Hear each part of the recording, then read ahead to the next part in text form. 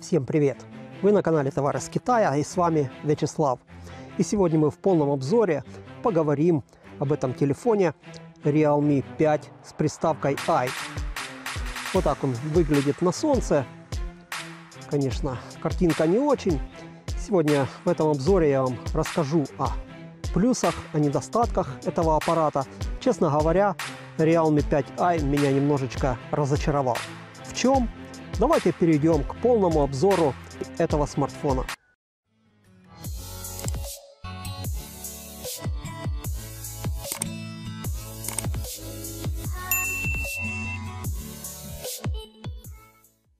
Начнем мы с комплекта поставки. У нас идет блок зарядного, фирменный, с логотипом Realme, 5 вольт, 2 ампера, 10-ваттный блок зарядного. Быстрая зарядка здесь не поддерживается, к сожалению. Да, Realme на этом сэкономили. Здесь идет микро-USB кабель. Также в комплекте идет инструкция. Есть также и на русском языке. И здесь могу вас порадовать. 20 и 7 бенды присутствуют. Для жителей России это будет приятной новостью. Также идет в комплекте иголка для извлечения лотка. И давайте мы сейчас сразу проверим этот лоток. Так, лоток у нас тройной слот. И за это, конечно, Realme большое спасибо. А вот чехла в комплект Realme не положили. За это большой жирный минус. Придется дозаказывать на Алиэкспрессе. А мы переходим к нашему смартфону.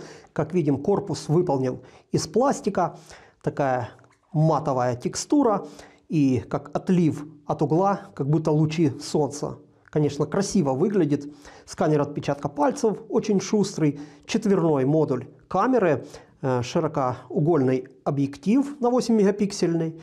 Дальше 48-мегапиксельный модуль. И модуль глубины и макросъемки на 2 мегапикселя. Логотип Realme.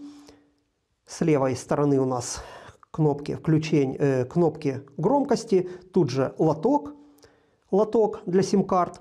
С правой стороны кнопка включения. И все. Сильно так, видим, выступает из корпуса модуль камеры. И, конечно, нет чехла. Это, конечно, большой минус. Верхняя часть у нас чистая. Снизу расположился мультимедийный динамик. Мы его еще проверим в обзоре. Порт микро-USB, микрофон и аудиоразъем 3,5 мм. Да, экран у нас 6,5 дюймов HD+. Сверху расположилась фронтальная камера, а также разговорный динамик. Ну что, осталось включить наш смартфон. Я установил уже обои. Оболочка работает шустро, никаких нареканий. 4 гигабайта оперативной памяти делают свое дело. Это глобальная версия, и у нас из коробки есть все Google сервисы. Свайпом сверху вниз мы открываем шторку задач, а свайпом снизу вверх мы открываем здесь все приложения. Да, у нас стоит оболочка Color OS 6.0 и Android 9.0. Давайте посмотрим, что здесь по настройкам. Видим, глобальная прошивка, все полностью русифицировано. И это, конечно, большой плюс. А сейчас я вам расскажу еще об одном недостатке. Это жесты. Мне эта функция в этом смартфоне, честно говоря, не понравилась. Поэтому сейчас они как-то так работают. Но со второго, с третьего раза работают жесты. Наверное, из-за того, что здесь наклеена защитная пленка. Я так подозреваю. И жесты работают некорректно.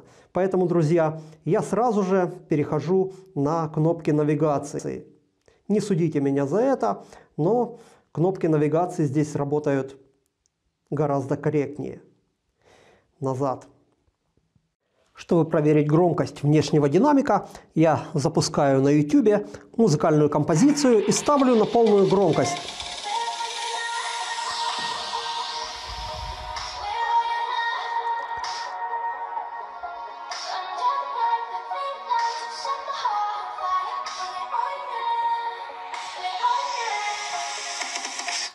неплохой показатель. Давайте немножечко перемотаем.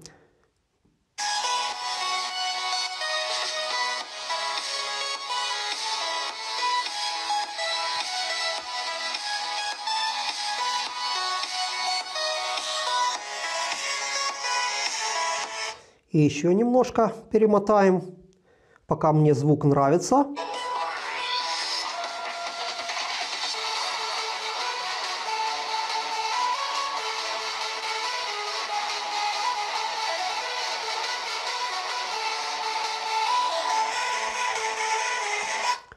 В принципе, показания хорошие. 76-80 дБ – это отличное звучание внешнего динамика.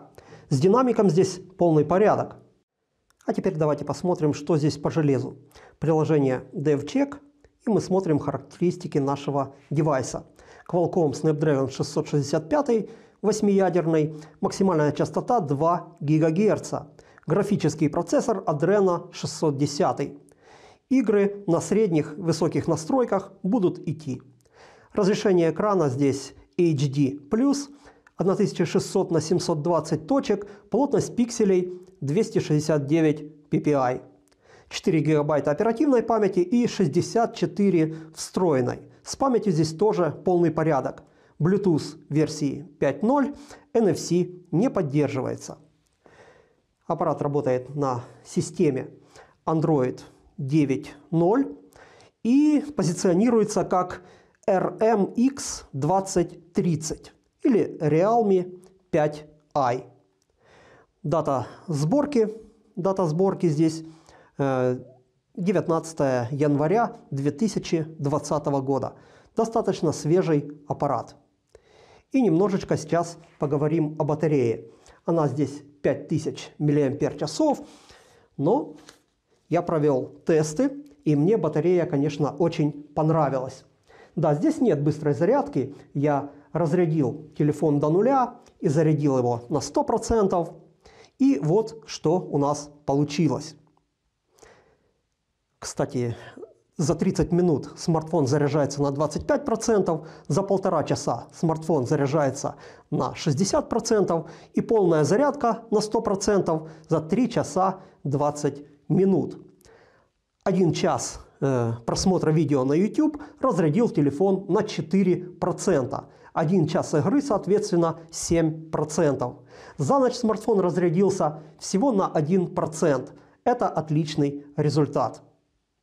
Чтобы проверить работу датчиков, я скачал приложение Sensor Box, и давайте посмотрим, как он работает. Так, это у нас был акселерометр, датчик приближения. Работает тоже корректно, видите. Ну и датчик освещенности тоже здесь работает корректно. Видите, да? Лампочка тухнет и загорается. Остальные датчики, такие как гироскоп, датчик магнитный, диктофон, все здесь работает. Также фонарик, это все у нас на борту.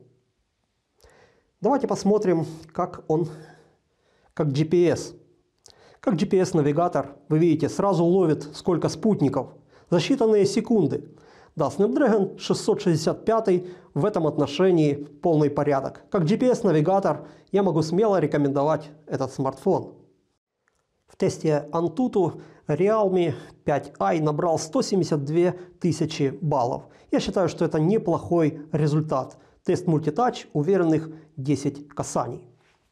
А теперь давайте посмотрим, как он как звонилка.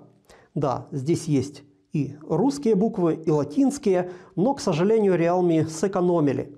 И нет записи разговоров. Да, друзья, здесь нет записи разговоров.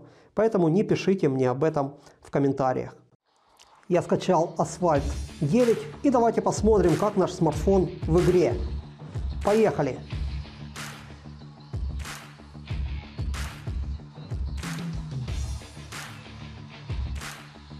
Игра идет на хорошей скорости. Да, аварии. Ничего. Как видим, никаких тормозов, никаких подтормаживаний. Давайте посмотрим, как он на трамплине. Неплохая скорость.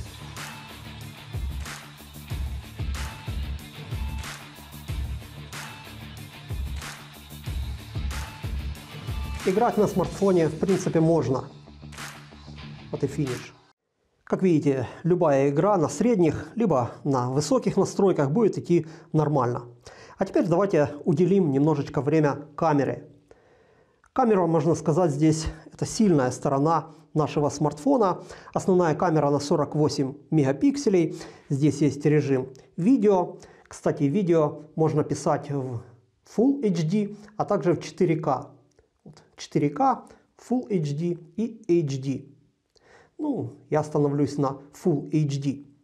Здесь у нас есть режимы. Ночной режим, панорама, эксперт или режим Pro, ускоренная и замедленная съемки.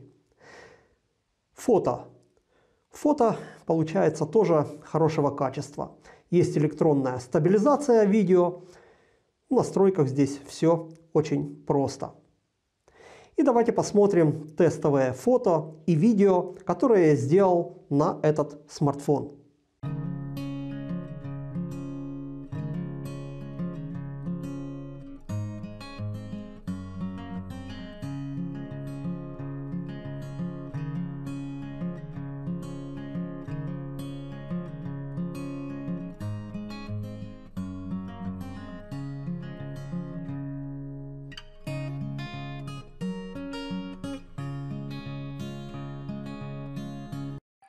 Тестовое видео на смартфон Realme 5i.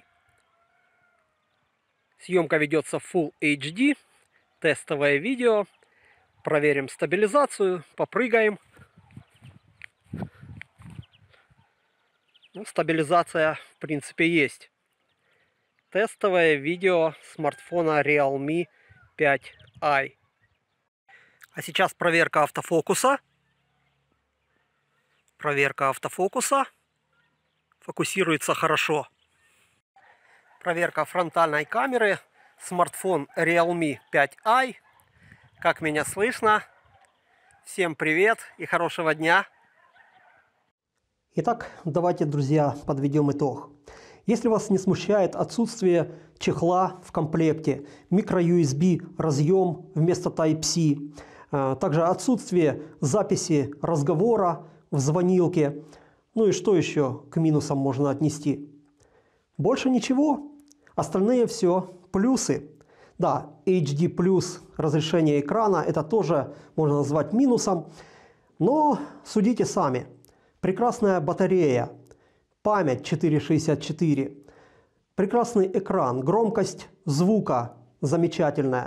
Также фотовозможности тоже на высоте и невысокая цена. Брать вам этот смартфон или нет, решайте сами. А с вами был Вячеслав. Поставьте, пожалуйста, лайк за труды. До новых встреч, до новых обзоров. Всем пока!